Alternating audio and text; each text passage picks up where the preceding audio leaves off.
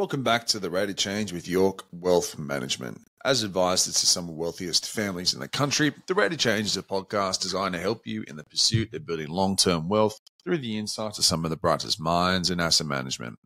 I'm your host, Murdoch Gatti, and in today's ROCast, we're speaking with Vince Pezzullo, head of Australian Equities at Perpetual, about his outlook for Aussie Equities, gearing, and activist ownership investing.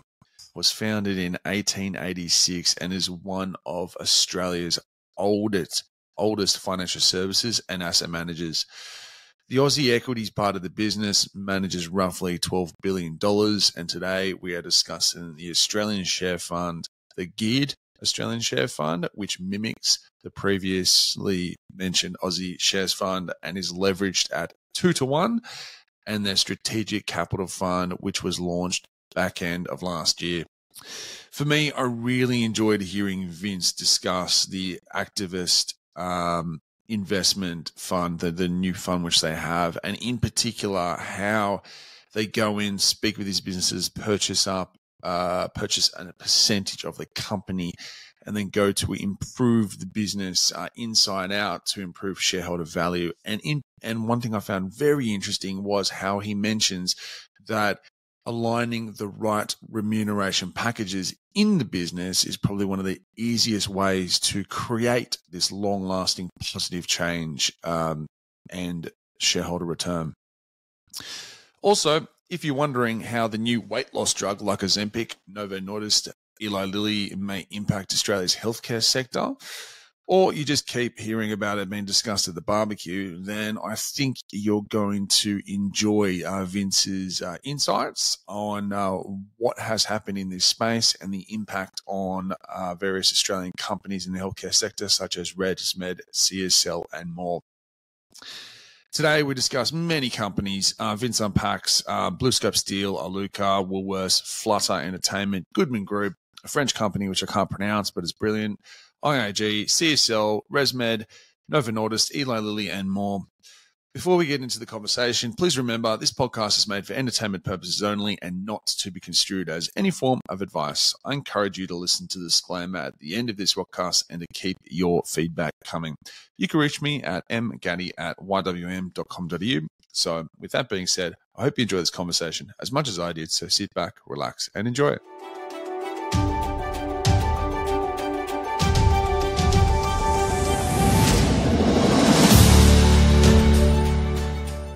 Vince Pezzullo, welcome to the Rate of Change with York Wealth Management. Okay, going good. Really well, thanks. So Vince, you've been in the market a long time. How did you get into the market? It's not really getting into the market. You sort of almost by osmosis. When I was about 13, 14, you know, the newspaper, the section where it had all the stock prices. I thought it was fascinating seeing all these letters and numbers after them. What the hell were they? So started reading those every day, having a look, trying to understand what that all meant. Then started trying to pick up as much information as I can, go to the library, get some annual reports out of the library, have a look at those. I don't know what that meant either.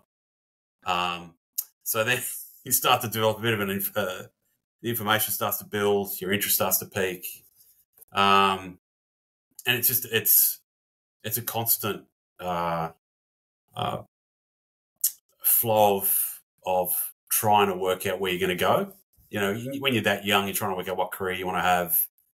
Maybe it's at 15, 16. Most people don't have that yet. But I was pretty clear I wanted to go work in investing somehow or in the markets and investing. I don't know which part, though. I didn't know where I was going. So it was still an untrodden path I was going to go down. For me personally. So, and, you know, I come from a different background. My family are not in the financial markets or any of that. So they're all, you know, in building trade, as you would expect, or et cetera. So I was going down all on my own and trying to having a crack that way. And then you just meet a few people. They help you out sometimes. They tell you should probably do this first. And then that, etc. And that's you get a lot of help if you really show a bit of interest in something. and you put the effort in, the people will always recognise that, and they'll give you a helping hand occasionally. So then I got into economics and finance at uni, and I was on my way then. But I was working at the same time, so I was working at night, and I was doing some currency trading at night, and that was very different. And then in the mid-90s, I answered an ad about this big in the Sydney Morning Herald. There was no such thing as Seek back then. And it was a job to go to work for the State Superannuation Board of New South Wales. State Super was called. Because they had an internalised, tell you how this is full circle, an internalised management team, portfolio management team. So they had a full team internally, and I worked in the global team first. I was covering UK and continental Europe sectors. I knew absolutely nothing. So I was 100% vertical learning curve, and I had a good boss there at the time. His name was Rob Prugay, and there was a good team of international investors. Tom Cotton was the chief investment officer at the time, and he sort of like modernised the team there, like brought it up into, I hate to say the 20th century, not 21st century, but that was an interesting period to go through that, where they changed the philosophy actually was developed at State Super. And they had an Aussie equity team as well at the time, but I was in the global team at the time. So it took that period, that was like 6 or 7 years. State Super eventually corporatised their investment management business and sold it to Deutsche Bank, actually. It was Morgan Grenfell at the time, but Deutsche Morgan Grenfell, which is an offshore fund manager. And they took that money overseas to their teams overseas, and I moved over into the Australian Equities team in small caps. And then I was there for about 11 years at that time. And then basically in 2007, the Australian equity business was sold to Aberdeen Asset Management in Australia. Deutsche sold it, and I took the opportunity to take a redundancy at the time, particularly because the tax rates were really good. So I left not knowing where I was going to go, but within a fortnight, I got contacted from someone at Perpetual that I'd met 12 months earlier. Emilio Gonzalez was there at the time as chief investment officer, and one or two. But I knew some of the analysts and the PMs at Perpetual at the time, because you see them in the markets, you go to the same meetings, etc. And they offered me a role in the Australian Equities team. And I started in basically May, June 2007, just before the GFC. And I was covering they asked me to cover the banks. And I was managing money at State Super, but you got to go back 2 steps sometimes to go forward. And I didn't consider it to go backwards because Perpetual's a recognised business and they've got a great track record in asset management. So to get into the Perpetual business, I took it as this is a great opportunity and you're going to have to prove yourself again. And that's what life's about, right? Continually just trying to prove yourself. And I covered the banks and some of the industrials, REITs, etc. And I was looking at some of those non-banks, some of the high and mighty type stocks like Babcock and Brown and Allco and all these things that basically went to God after the GFC. That was an exciting period going through that. But I learned a lot. Again, you get these moments, tech wreck, you get these moments in markets where they're signposts to tell you, be ready to learn something because things are about to change. And these are the errors that everyone's making. This group think that you're seeing is actually, you've got to be very wary of it and just try and recognize the signals if you can. It's hard when you're in it, just to spot those signals. But so then I started managing money at Perpetual in about 2014, industrial share fund. Started running that, then moved through the business, launched the PIC as well, the Perpetual Equity Investment Company. It's an LIC. And today I run a few funds. Now I'm the head of equities at Perpetual. And the philosophy, more importantly, the philosophy and the process from when I started, the people I knew before at Perpetual, it's very consistent. And that's the reason you join Perpetual is that the culture is well-defined. The philosophy is well-defined and it doesn't flex, right? The philosophy is what it is. The way we invest is very strict. What is the philosophy? So we focus on quality and value. So there'll be times in the cycle where you're probably a little bit more exposed to quality businesses, where typically the cycle's very extended. You feel like you're getting close to the peaks. The economy is probably running a little hot, and you're going to start to see some weakness or a policy response to slow things down, etc. All those sort of things, those markers you look for. And at that point, the quality part of the market will typically hold up better,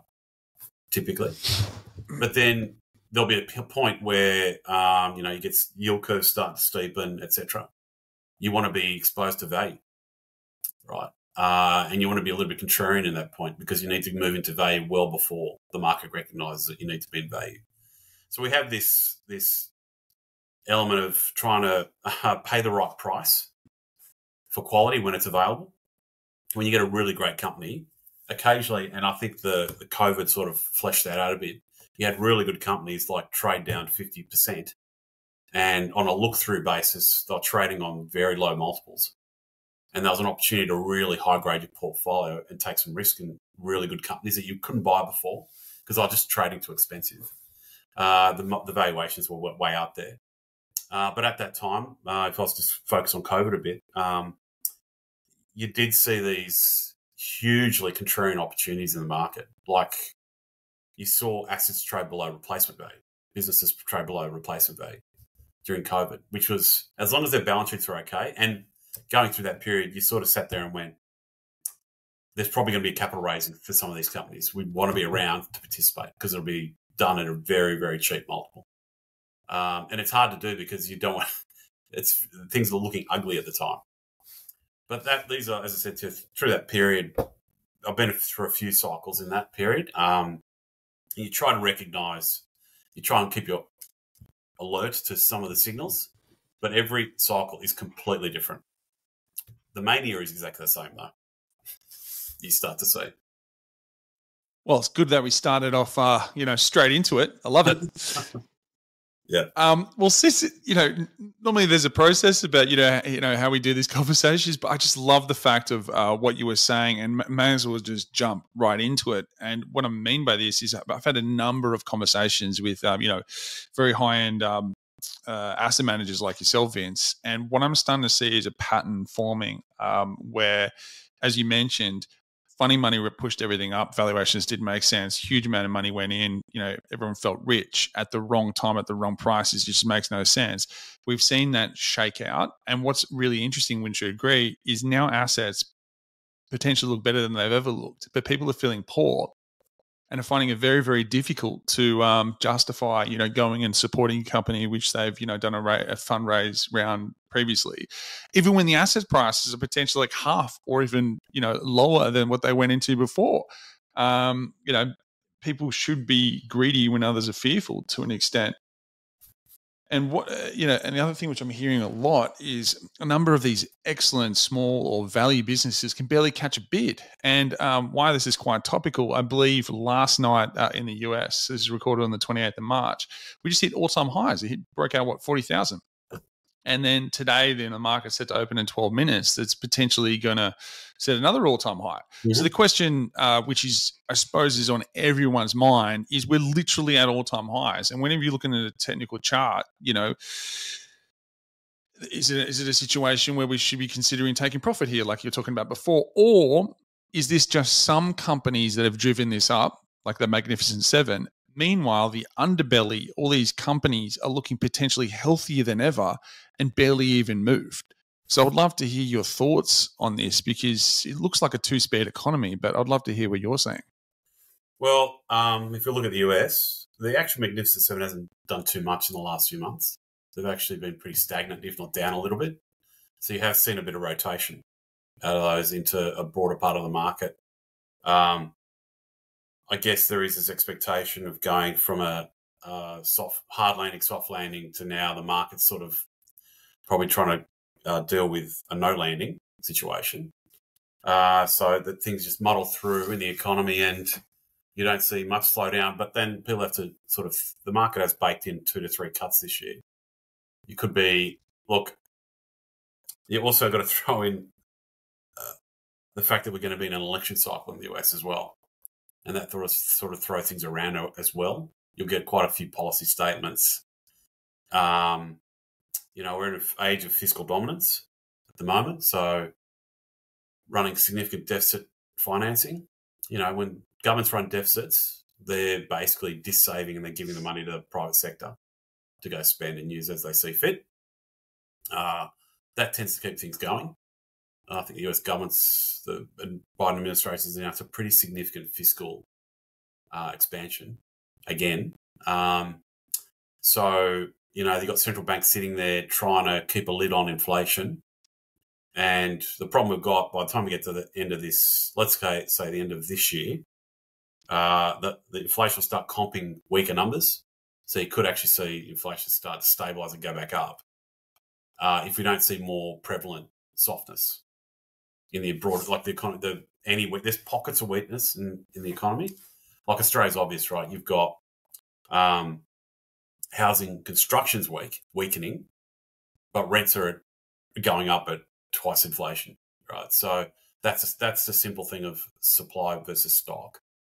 There is no stock being built because rates are high and developers can't get lending and banks are tightening lending standards for developers, and you get this cycle spinning through the economy, and it's incongruous to think that things are strong, but housing's weak. Housing activity is weak, and then you got the Reserve Bank sitting there going, "We're not ruling anything in or out," so they could raise and they may cut. So it's a fascinating period, right? It's hard to think about that. So what the markets do is they will go the path of least resistance. And you've seen financial conditions, so, effectively ease to access to money has improved since basically November last year. And you can basically track that to the movement in the market. You've seen a pretty significant easing of financial conditions, and that's filtered its way through to financial assets. But it does feel like, because none of us have experienced a blow-off in inflation, that everyone's assuming we're going to go back to pre-COVID, sorry. Maybe that's the case. But I think there's significant amounts of pricing power still in the corporate sector. And commodities have rolled off a little bit. That helps. Labor's had a pretty strong year last year. Labour rates going up, wage rates. And they need to start rolling off. That will I think they'll provide a bit of benefit in the next 12 to 18 months. But you still have this issue of marrying that up again to what you're paying for the value of a company. And I still think you've got to be a little bit more conservative now, because there is that sense of FOMO right now. And you want to be have a bit of patience. And just wait. You will get an opportunity. Like you said, though, there are pockets in the market now where they're smaller companies. No one's interested in them. The earnings have gone probably backwards for good reason, and they're trading pretty cheaply. Some have had already, one or two capital raisings. That's a bit of the, catching the falling knife sort of attitude. But if you're buying those things today, they're the ones that are going to probably deliver you alpha in the next 12 to 18 months. Rather than buy the high flyers today, I think. Yeah, I'm seeing that quite a bit. Well, why don't we just unpack the three funds which you operate in? So you got the Australian fund, which isn't geared, and then you've got the Perpetual Australian geared fund. So why don't we begin there? Do you mind giving a bit of colour around what's in the portfolios, how they operate, sure, and how the gearing works with one of the funds? So that'd be great. So the geared fund basically mimics the Australian Share Fund. So we've got the Australian Share Fund, which has been around for 20 odd plus years, and that's basically a portfolio between 40 to 55 type stocks. Also, though, that fund can go up to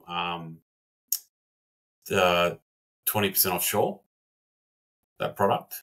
We started that, I think that was done in 06, 07, I think, to give a bit more flexibility to the portfolio managers. And we do use that occasionally. As you know, what's in the fund, Murdoch, you've seen what positions, and two of the biggest positions are offshore. People, unfortunately, don't have a PDF in front of them. So do you want Do you want to give it a bit of color around what's in the portfolio and specifically what comprises that 20% international? Yeah, so I've traditionally not gone above about 10% in this strategy because it gives you just enough extra. You're taking more risk, obviously.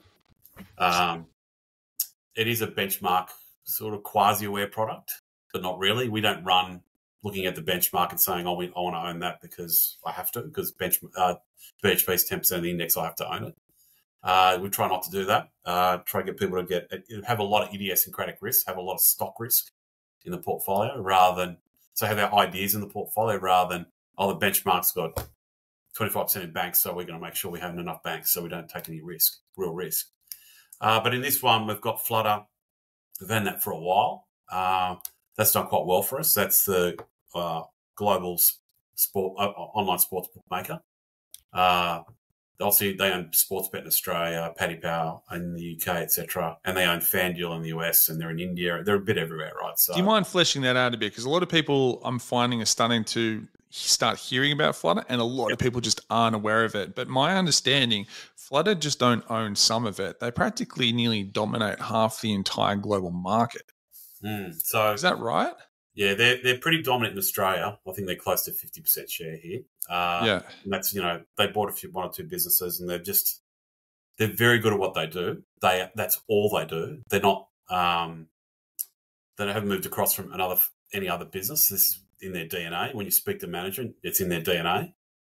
They think that way. So they're at a point, I feel, that because it's a global business, pricing risk. They're basically pricing risk and putting odds out there and trying to understand how the market's reacting to every minute that time passes in a game. That odds are changing. They're pricing that, etc. And they've got a global business to be able to do that. If you're just one business in Australia trying to do that, good luck. They've got multiple markets in multiple countries to be able to develop that intelligence. So they have invested quite a bit in their tech stack. It's not about tech, though. It's about how you run the business and their attitude towards their customers. They don't try to go after the big VIP customer. That's not their game. They leave that to others. But they've every time they go into a market, they invest a lot into that market. They have a basic way they approach their market development and product development, and they are, same game parlays. That's them. They come up with that product actually in Australia, I think. So they've got great product development as well. So they've moved into the US. They bought a business of sort of basically a private equity group several years ago called FanDuel, which is a fantasy football business. No gambling, obviously. It's just me versus you. And a bit of ego. So they lucked out there because online you could only really put a bet on in Vegas on sports. The rest was technically illegal. But they changed the law so you could have online bookmaking in the US. And that changed everything. And then it's basically a state-by-state proposition in the US. Every state has their own sports betting laws. And they're slowly opening up. They've been opening up for the last 2.5 years. And they're there with a great brand, FanDuel, with some customers already in it. Once they turn 18, they can gamble. And they've just executed flawlessly on that. And they're the basic number one sports book in the US now. They've basically got between 40 and 50% share, I believe. So in most of their markets. And it's very effective at developing their business, and they play the long game. Too many companies. No, it's a good business model. I play fantasy, Premier League, and we're about to finish the season. That thing is addictive. But I've read the articles because we've seen a lot of this space, with a number of other companies because there's a consolidation play happening in the gambling space. I've read a couple of the articles that the probability that if a kid or someone underage starts, playing fantasy, there's a high probability they're going to potentially gamble on the football games in a later stage of life at least once or twice. So it's just essentially vertical integration. Look, I think you got to also pull apart that Aussies tend to gamble anyway. Gamble on two flies walking up a wall. That's the culture. That's just Aussies, right? That's the way we are. We enjoy, doing that. As long as it's done responsibly. And look, Flood has spent quite a bit on the RG, on responsible gambling. They don't want the type of player that could get in trouble because that's not going to help anyone, and they don't want to help the player. So you don't want them in the book, really, and you want to understand, and they do spend quite a bit of money trying to make sure that is not occurring. Like the UK last year, they handed down a white paper on, trying to change gambling in general to make it a little bit more responsible. And Flutter implemented them before anyone else. Even before the white paper was handed down, they basically got a sense we're going to move to here in responsible gambling. Let's do it now. Why are we waiting? So they moved well ahead of everyone else, and they were ready for when the white paper was handed. Their competitors are now trying to implement it, but they've already got the business model ready to go in that market. So they're actually taking quite a bit of share in the UK because of it. That's that sort of, as I said, playing the long game, like looking longer term, investing for years out to where the market's going, where the business will be, rather than what you get in certain companies is a very, 2 to 3 years. That's what we're managing it for. I just get my, CEO has to get his EPS so that he can get paid his long-term incentive, right? Rather than setting a business up for years ahead. And it's rare to get management that can do that. Yeah, I'm finding that that's very much a European or Southeast Asian way of thinking about, looking at a business in reverse over 30 years instead of the, quarter by quarter or 3 years, rip a business apart, I get my paycheck, but then you leave the company worse than when you arrived. I'm all for that. So the top 10 holdings in the portfolio, I've just got it here. Please correct me if I'm wrong. It's BHP, CBA, Flutter, NAB, Goodman Group, Origin, CSL, and IAG. Can't pronounce it. La Francais de FDJ. Some French person is going to shoot me for my pronunciation. I apologize. And Westpac, right? Is that roughly it? They're the totals, the biggest sized weights, in the fund. Is there anything else interesting in there that's not in the top 10 that I can see? Not really. The active weights, we've got IAG in there as well. That's pretty big position as well. That's done quite well for us. We'll talk about, I think we'll discuss it maybe later, but active ownership. Oh, we'll definitely get into that. Where I was kind of going with this question is, if I'm understanding correctly, you said it's a benchmark product to an extent, but you can pick and choose when you're getting in. If something runs up, it's looking a bit expensive, you take some off the table and you look for value, right? I do understand that.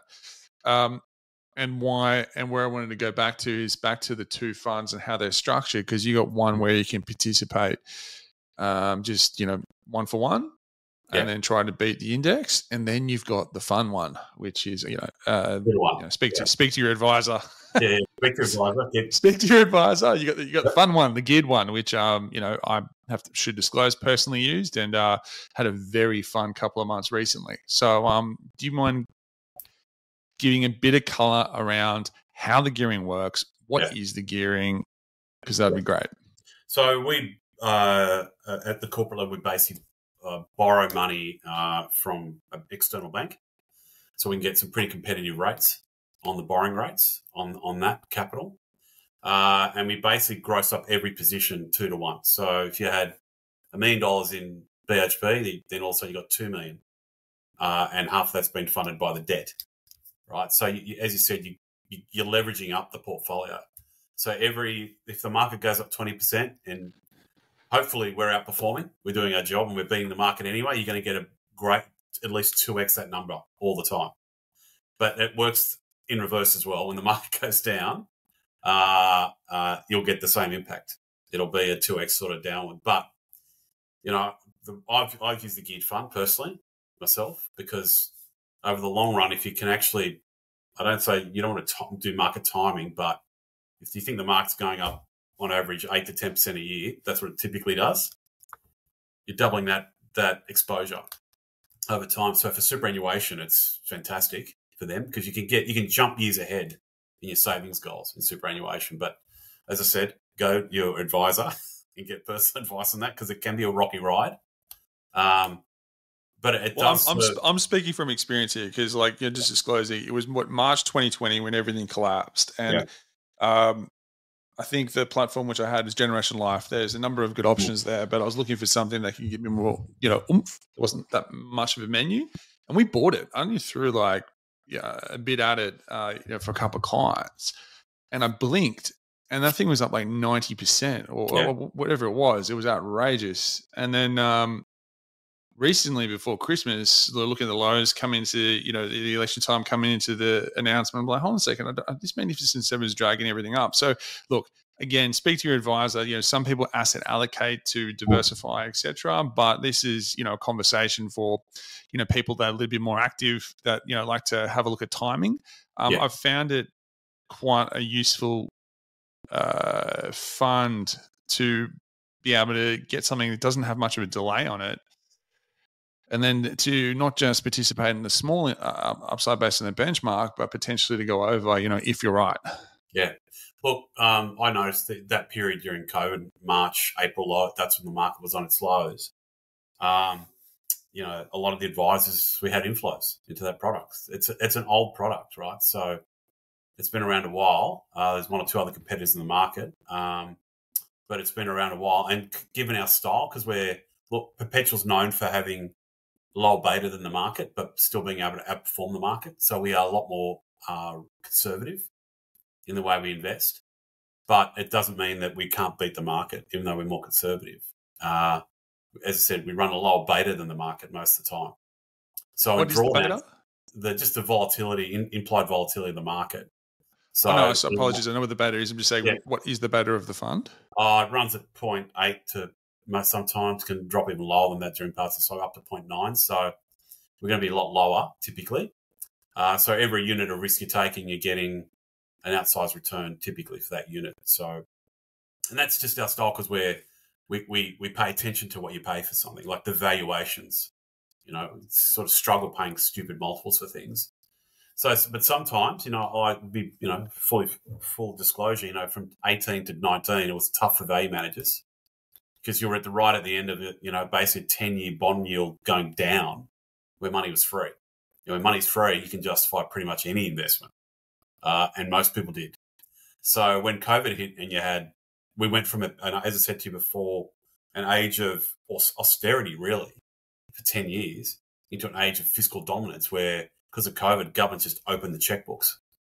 People getting money sitting at home, remember? So, and that was spent. It was partly saved, but it was spent, and it got the asset markets flying, and money started moving. And then we had add to that a bit of a trade war and supply chain disruptions, and that was brought about this really fast inventory cycle up and down really quickly.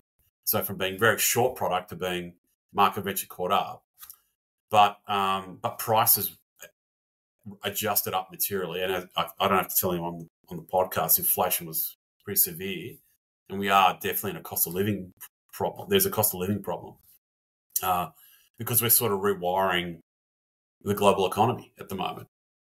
Globalization's reversing. So that's going to have outsized impacts on the way things work going forward. But with this fund, you're right. I put money into the gift fund around about the same time because that's what you try to do. You try to find those periods where things are so extreme that people say you shouldn't be buying equities. Well, that's probably the best time to buy them. You said to be greedy when everyone's fearful. I use my favorite theoretical thing to lean on is the elastic band. Yeah. I find when work politics or people's agendas, say you can't invest in coal or whatever it is, and it pushes asset classes to the nth node down a particular way. Life's a cycle; it's all going to come back. But the other thing as well is you have to be, again, speak to your advisor because the geared fund can be incredibly volatile. But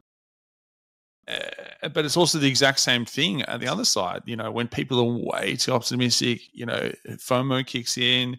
This is never going to stop.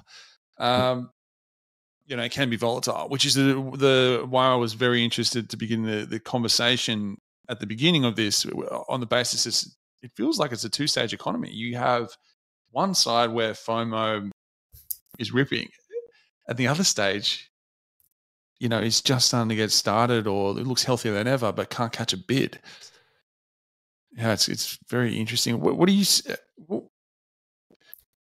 Yeah, I don't know. It's I find it all quite fascinating. So with the third fund, the Strategic Capital Fund, how does that work? So if we take a step back, given Perpetual's been around a while, it's a 130 odd plus year company, and if you look at the oldest fund in Australia, is a fund called the Industrial Share Fund. It's over 60 years old, the oldest equity fund. That was originally called the Widows and Orphans Fund. Right. So as a trust business, they decided there's this money sitting here that we should do something about it and try to invest in it for the benefit of the widows and orphans of these trusts, etc. And they've used a very you could imagine, because it's inheritance or money passed down to someone, etc. They tended to take quite a conservative view on things, and that's sort of like ingrained in the place. But what we've been through is we tend to get involved when we don't like what we're seeing. So, we were doing the G part of ESG well before ESG it was considered a thing.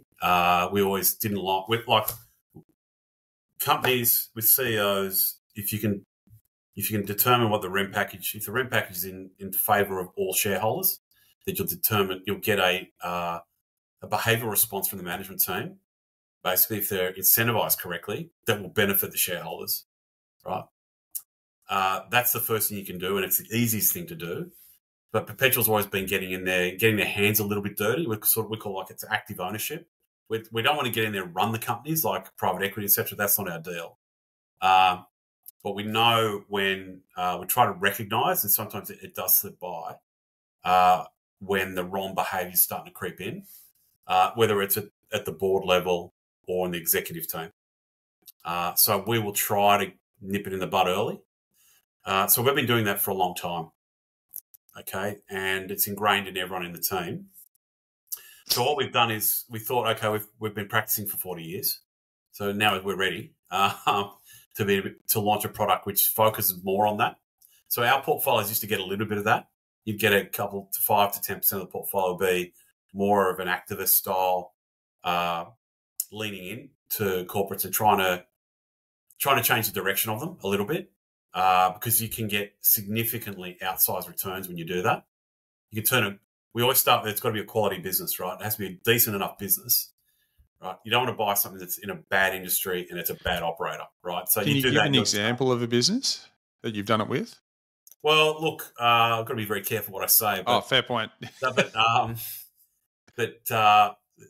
It ranges from the top 20 all the way down to small caps.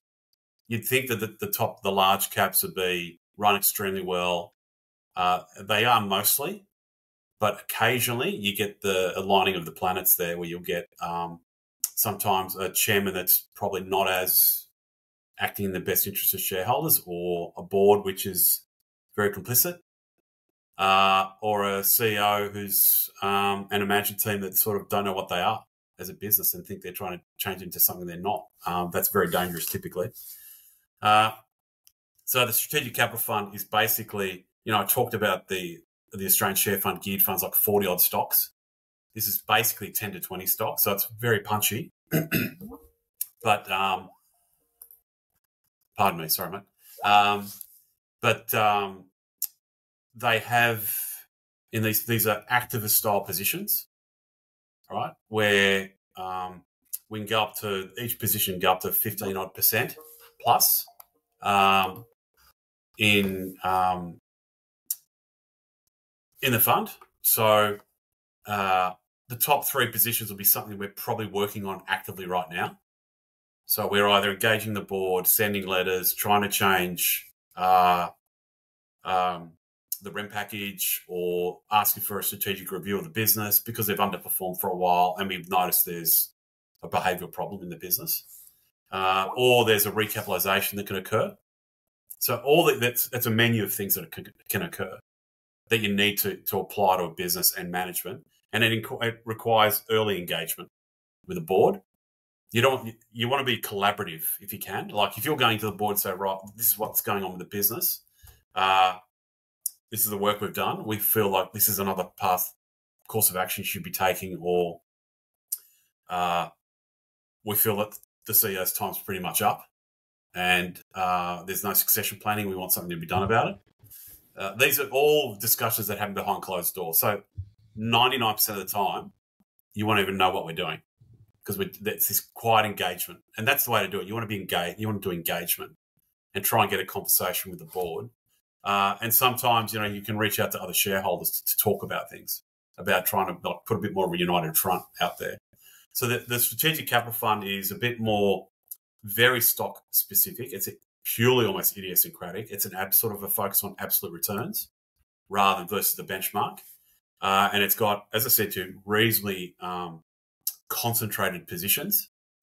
But we've done a body of work where when we've done this and we've gotten the necessary changes and response from the company, the returns are significant.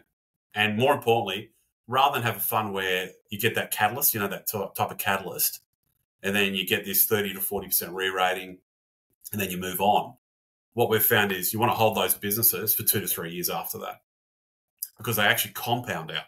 They do those returns more frequently, actually. Because if you can change the culture in a place and improve it, that, it's the multiplier effect through the business. And some of the ones where we've done, like Iluka, where we sort of engaged Iluka to try and split the business up into, Deterra, which is the iron ore royalty business, and the mineral sands, which was Iluka today. They were together. That was like a 2-year campaign. That was a good business, and they were run well, and they had a good balance sheet, which is all the things we're looking for. But we felt that the value wasn't being fully recognised in the share price, in the market cap of the company. So we engaged them early. It took a bit of time, but eventually they agreed and they split the businesses into two. That was almost like a 100% return when that happened on the combined basis. So you can get outsized returns when you sort of take this activist approach. So that fund is, we only launched late last year, and we're going out now and raising some money in it now. It's very different to, like you said, the Australian Share Fund. How much is in the fund now, and how much? What's your max? We haven't disclosed it yet, so we're not trying to disclose how much is in it now. But it's I'm trying to work out by that question, right, is for people that are unfamiliar with the strategy that you have, you need a particular a percentage of shares in order to sit on the board and have enough of a vote, right, to essentially have any sway. So what percentages are you, high, middle, low? What percentages are you buying of these companies to essentially get enough, oomph to have these conversations? And, as an example, how big's that check? I suppose they'll give an understanding of, what you're trying to build in this fund. Look, firstly, I have literally no interest in sitting on boards. That's very much more a private equity style of doing things, where they take business and they'll stick a couple of people on the board, etc. But we'll suggest directors to go on the board, though.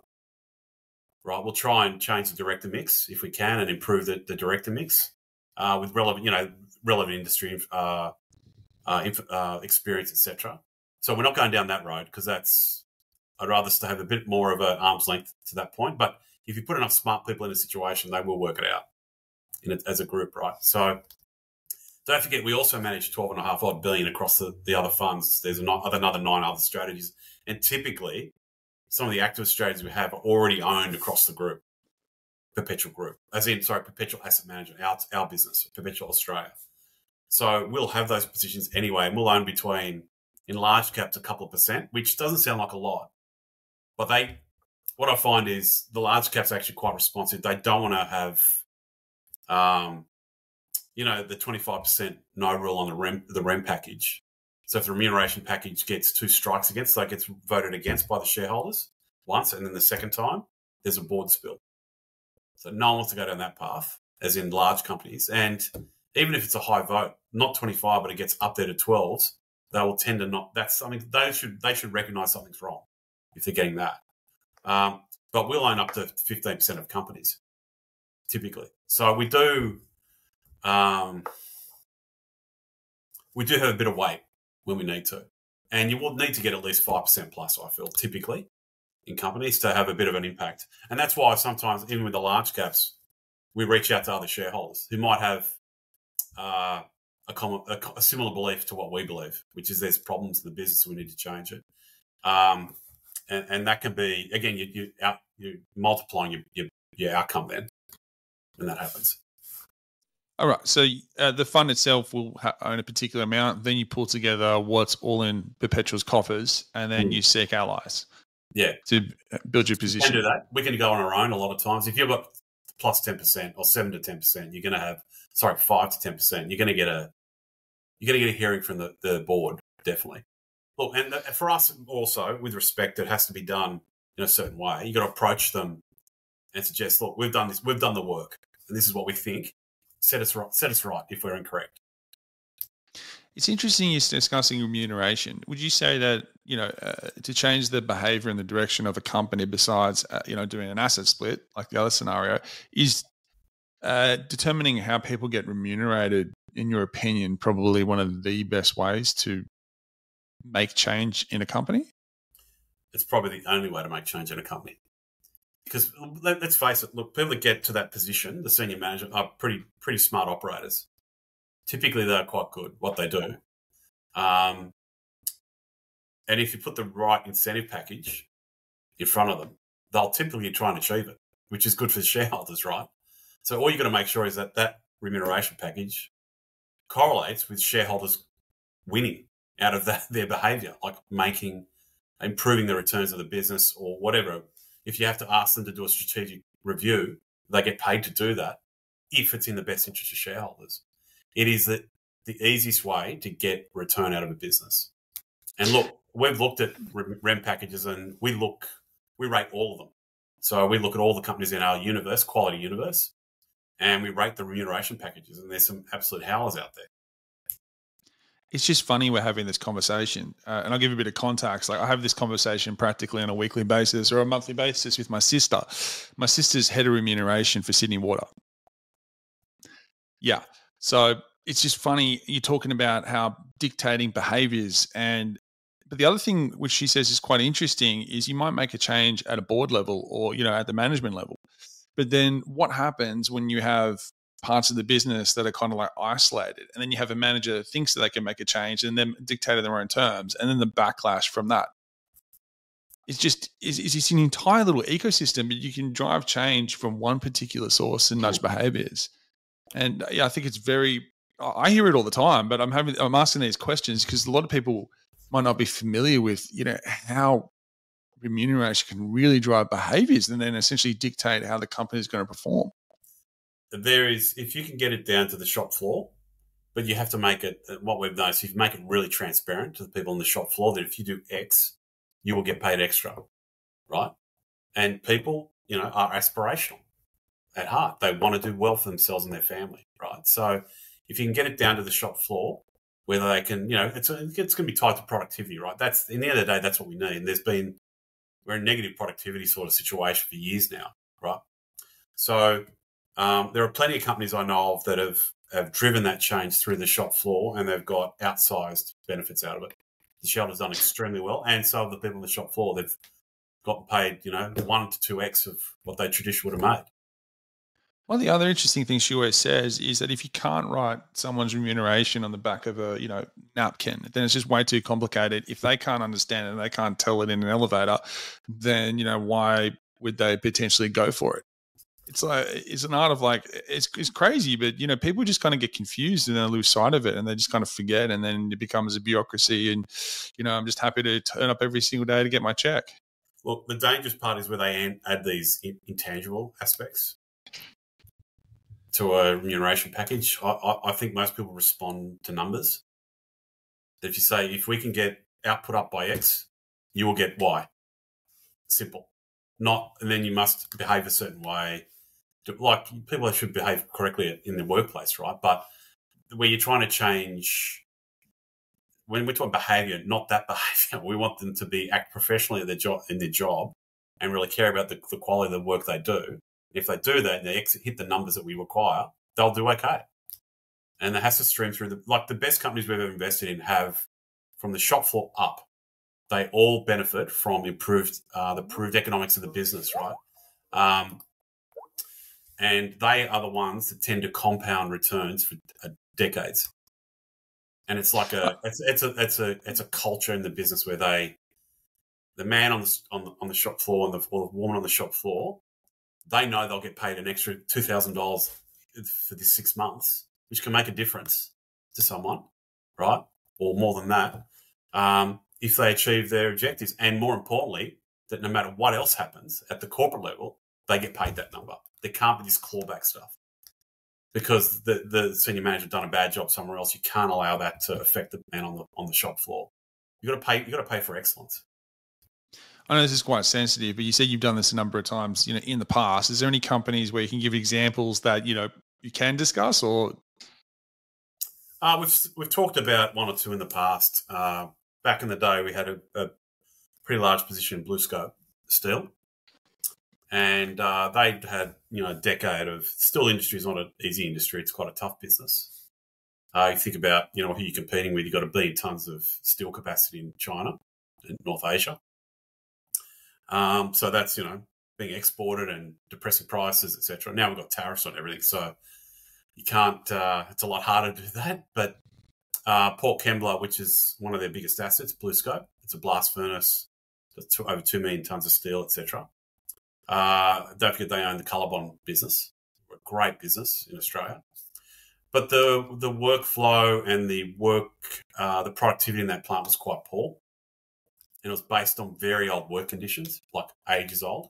And they're losing $200 million a year making steel, right? Which is not the best outcome for shareholders or the employees, really. You don't want to run a business which is losing money because your job's at risk the whole time. And we look, I don't think it was our idea because we sort of thought you got to change that, and obviously you got to either restructure the business or shut it down. And it's dangerous talk, right? You're talking about this significant amount of people that work in that plant, but you can't keep writing checks, losing money. But what we had was we're fortunate that at that time when we approached the board, we said, look, let's change the REM structure. The REM structure for the management team, make it longer term rather than short-term incentive, make it a proper long-term incentive. If they do X and Y, the shareholders are going to benefit, the employees will definitely benefit, right?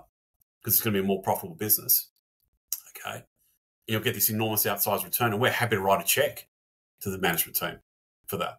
No problem. Fortunately, we had a good board there. They recognised that, and they were well down the path of doing it. They wanted a supportive shareholder, I suspect, but and we had a good CEO and management team. Paul O'Malley was the CEO at the time. He had some good deputies in there like Tanya and Mark Vasella, who's now the CEO. And they just modernised the work practices down the plant, and they went from losing 200 to making 200 plus. Right? In what time frame? A couple of years. That's a material value addition to the business. Like the stock is huge. Triple. The stock triple on the back of it. So as a shareholder, you should be more than happy to write a check for that behaviour, that performance. More importantly, though, the management team made sure that the people on the shop floor got paid for productivity. Right? So now it's a fantastic business. It's a great asset down there. Right? And that's changed the very nature of that business. So I'd say it's not all us. I'd definitely say it's not all us. But you had a board that was willing to take the risk, because you are taking a risk there, right? You're basically saying, well, we can't operate like this. We might have to shut the plant and just import hot roll coil. It's basically HRC from North Asia to make Colorbond, because you can't lose that much money for that long. And then had a management team that was actually willing to execute on the plan and to look longer term to make those changes. And they had a decent balance sheet as well at the time, because it was going to be rocky to do that. You were going to have some mistakes.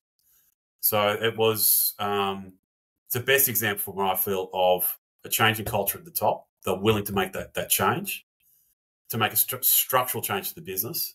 And you got it proved up the case. It was a 3 times type outcome on the share price because of it over a few years. That's a steel company, right? Not a tech company, nothing like that. It's a steel company. And today they're a fantastic business still, BlueScope. Yeah. Yeah, no, I remember. I remember the story. I remember investing in it. I remember that entire thing play out, but I just didn't realize how effectively remuneration from the ground floor up, Mm. played a part in that. Do you? You mentioned tech as well. Is there an example you have of like a SaaS business or a tech business or service based business? Because that's completely different to like a factory floor with. Yep. Bit harder with that because the capital goes up and down the elevator every day. It's a people business, Fair but point. it's usually with tech. It's a bit harder.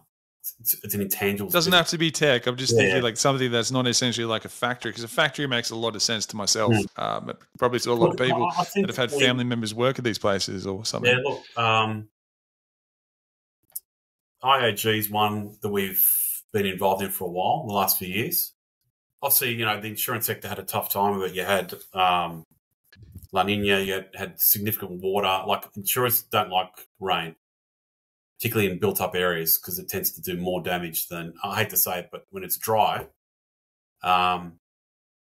it's a lot better for claims. Because they had to cope with that, like, significantly heavy rain events and catastrophes, severe weather. Plus, during COVID, remember, we ran out of parts. You couldn't get a car, you couldn't buy a car. So the replacement costs went vertical. So inflation was like 3x in home and motor, right? So they had to deal with inflation, and they had to, with premium pricing, it has to catch up. If they haven't priced for the risk initially, the pricing is always catching up. And IAG is an excellent business in a very good industry where basically it's Suncorp and IAG. There's a couple of internationals there as well. Short tail insurance, right? So it's basically home and motor policies. It's not life insurance and stuff like that, which is very long tail. And that's all about. It's an intangible service. They're selling a policy. What is it? You're not buying a piece of steel or whatever you buy, or a brick. You're buying a policy that's going to cover you in a downside scenario. So it's an older business. It's been around a long time. And sometimes capital allocation is quite poor in these sort of businesses. And for us, we engaged early with the board of IAG because we were fearful they're going to buy something, right? And most of these deals aren't great, not just insurance, but in general. Any sort of deal to buy another business, you have to have flawless timing. You have to do it at the worst. Like we talked about being greedy when everyone's fearful. Most companies don't do that. They do the reverse. So they get nervous at the bottom and they don't want to do anything. So the great companies always have great balance sheets. So when things are terrible, they can swing for the fences on something, take out a competitor, all that stuff, and then they're paying the lows. So IAG had to tighten up their capital allocation policy. So we engaged the board, and fortunately, the chairman of the board actually responded quite positively to what we were telling them, and they sort of walked away from the transaction, which is quite positive because I would have thought it destroyed value. And ever since that point where they've shown the market, this is a bit different. They've shown the market some discipline around capital allocation, how they spend. They use their how they're going to invest the excess capital in the business. The market slowly re-rated them, and it's outperformed the market for the last 18 months. That's a bit different and a different approach because you're trying to tell them not to do something. Or if you're going to do something, make sure you're not paying that price. They're a bit more creative with the way you approach transactions. Look, 99% of most M&A doesn't really work. When you're in those conversations, did you point out QBE's failures? This is exactly what QBE did, and look where it is now. They're still suffering those legacy deals. Yeah, they're suffering legacy, but going forward, they're a much better business though because they have got that corporate memory. Look, we don't own QBE, but they're on a journey to sort themselves out. And that's the thing is this corporate memory. When things are going well, what typically happens is our favourite people in the world, investment bankers, will show up at the door with a hot deal, and if you don't have enough experience on the board that's seen this before, they can say no, leave the room type thing, please. They will typically get down a path because most companies want to grow, right? They want to get bigger, but there's no point. The suffering that you can inflict on your shareholders from a bad deal lasts for years. It lasts for years, right? I always tell people, look at the share count of companies going through time. Because if they're willing to issue equity all the time, they're telling you what they think the value of the equity is because they're happy to just give it away, right? So that's a good rule to look at. Some of the best companies in the world have issued equity once, and that's pretty much it. And what they do is actually then spend the next 20 years shrinking the equity base by shrinking the shares on issue, right? And they're more focused on investing in the customer, the people in the business to get them better, make sure they're high service levels, etc., and invest their capital internally wisely so that they're compounding the returns on the business over a very long period and allows you to buy back more stock, right? And then you look at some of these charts like AutoZone in the US where the share count's just gone down the whole time. They're like 7 baggers, those things. And that's auto parts retailing. It doesn't have to be a tech company to get those returns. And that starts at the top. Board, management, and the right incentive structure. And people that also the trend. Skin in the game as well. Sorry, they have to have skin in the game. Yeah, I was just going to say, skin in the game. I was just going to say, there's also the trend in the past number of years where companies have stayed private for longer for exactly this reason. Yeah, to essentially make themselves look better, not getting caught. Whole nother conversation. But one question I did want to ask, with Outlook, if this is something you're actually exploring right now, it's okay. We don't have to discuss it. But you mentioned insurance. Do you have a lot of the portfolio that looks at health insurance? And where I'm going with this is I can't go to a barbecue these days. I even had a colleague use these weight loss drugs from Ozempic, Novo Nordisk, Eli Lilly. People are losing substantial amounts. It's just a diabetes drug, right? But now it's coming commonplace. And a comment which I heard yesterday was, sorry, don't quote me, I can't remember the number.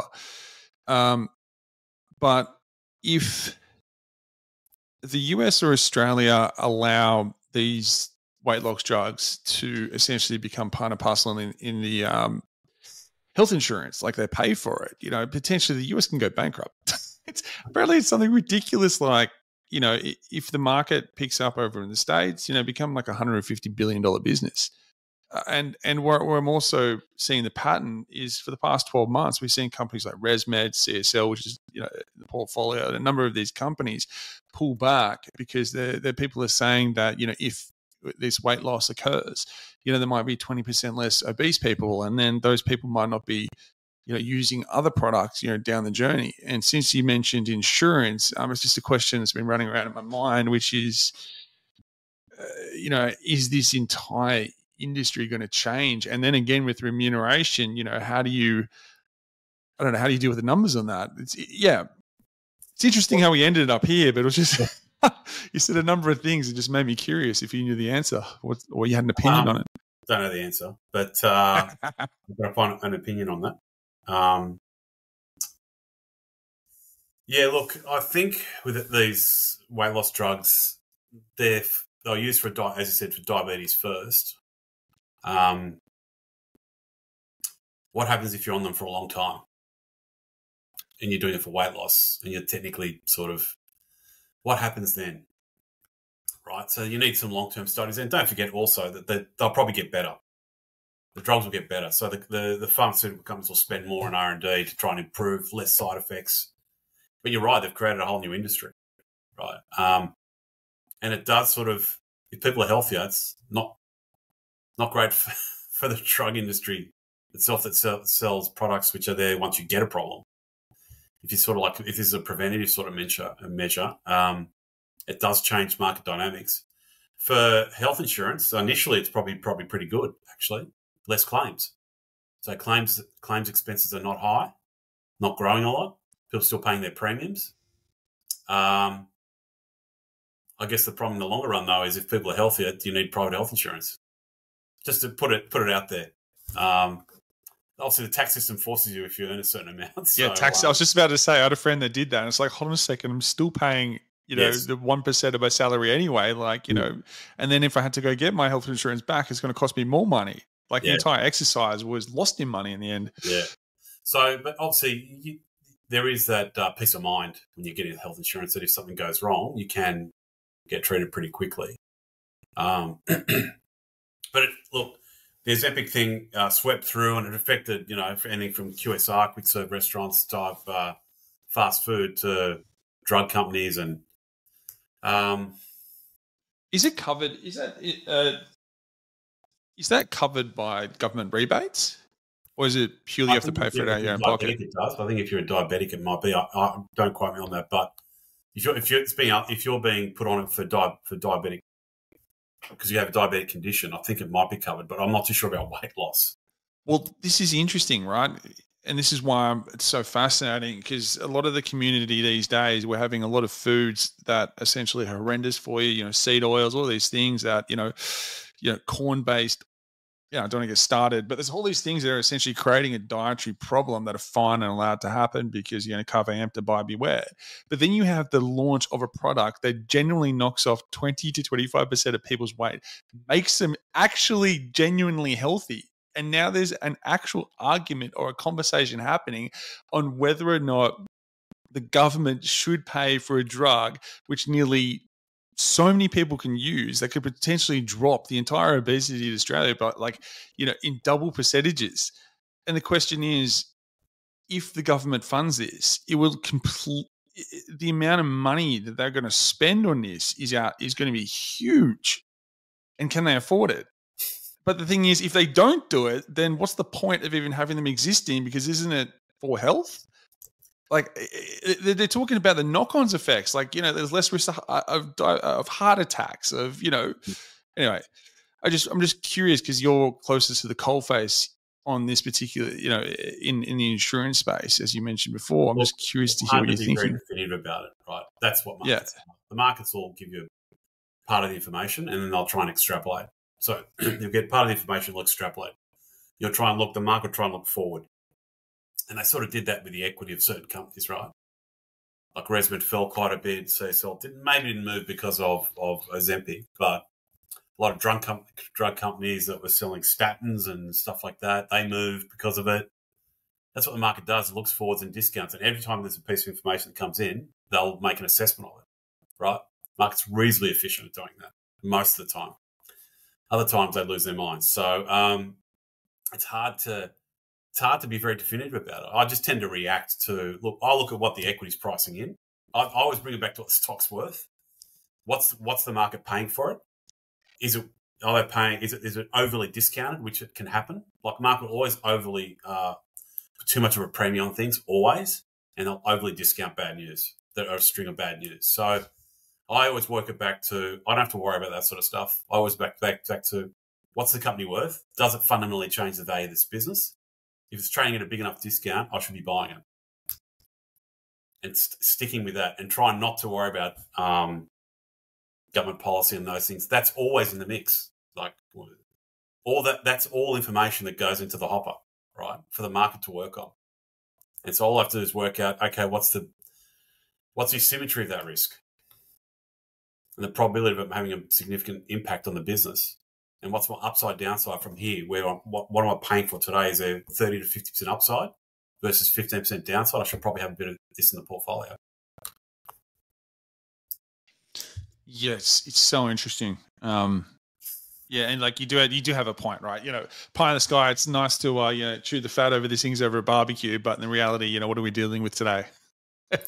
I believe I think I put up a quote recently. I can't remember his name, but the comment was, investors sell to optimists and buy from pessimists. So it's good to see a market where it's pessimistic because well, that was COVID. That was March to April. It was just complete pessimism, like the world was over, right? And you could almost 95% of the market was on sale. You had a couple of stocks that did well, like the Woolies and the drug companies held up quite well during that period, that initial period of COVID, for obvious reasons. But everything else was on sale. Like even REITs, which were, had a tough time post GFC, were trading at such material discounts, and they still are. Some are still today. You mentioned Woolworths, and I wouldn't mind just touching on this quickly. The pricing situation with COVID, the so-called inflation that saw a huge amount of price gouging. Just from a valuation standpoint, do you think the Australians have a reason to be, upset? Was there actually price gouging, or was that genuine, inflation? I'm just asking, what happened there? I don't want to preempt I don't want to be called down to Canberra to be a witness for something, but.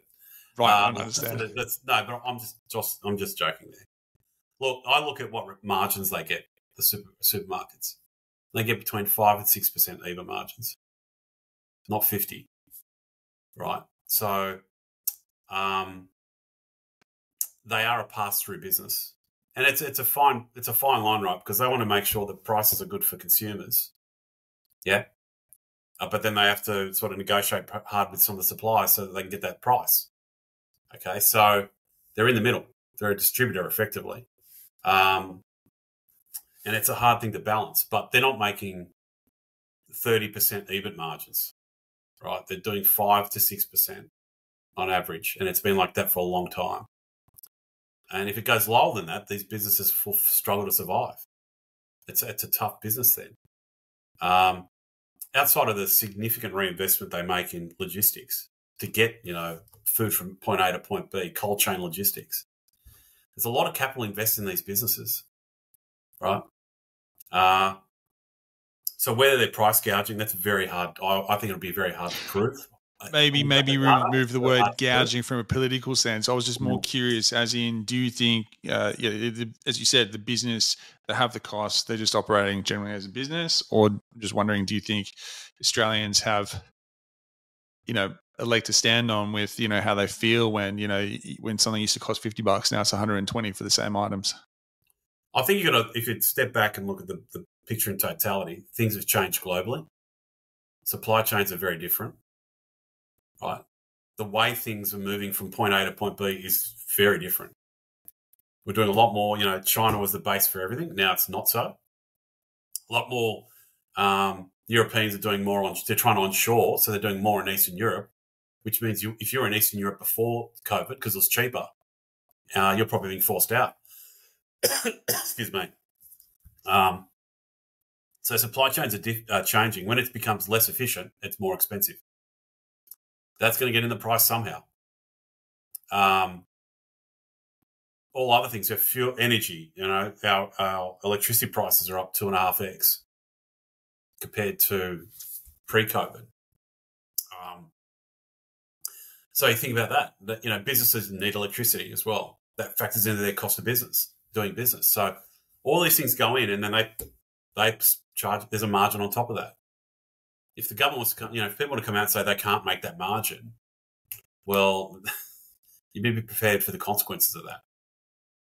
Is that capital will be withdrawn from the industry, right? And that makes it even less efficient. So it is a different model.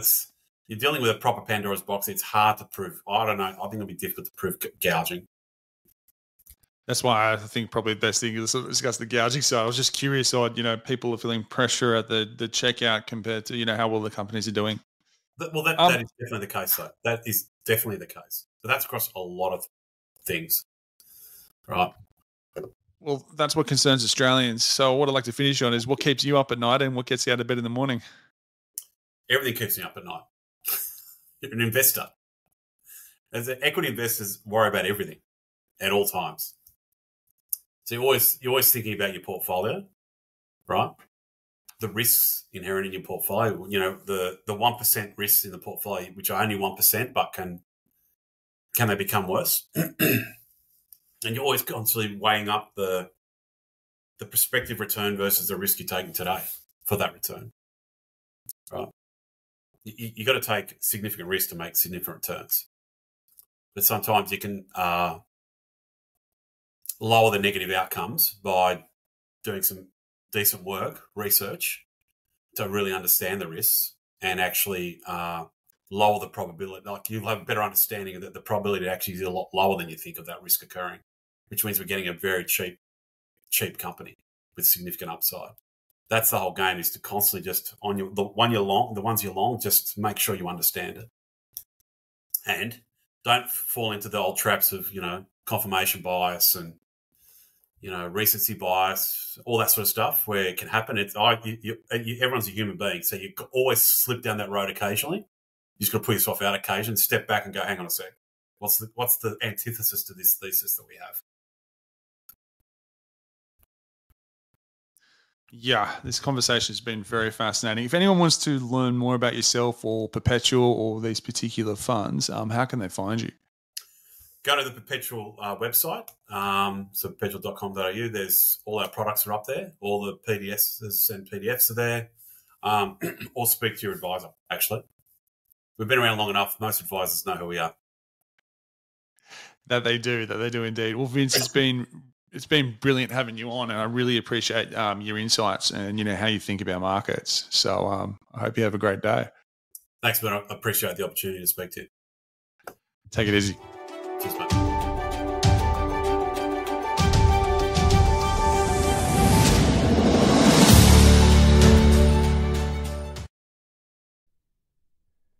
Any views expressed in this recording do not represent the view of any other third party and are the sole personal opinions of the speaker. Any reference to financial product does not constitute advice or recommendation, and before any action, you should seek proper advice from your financial professional. Australian listeners should head to www.moneysmart.gov.au to find more information on obtaining financial advice. To get in touch with York, head to our website www.yorkwealth.com.au.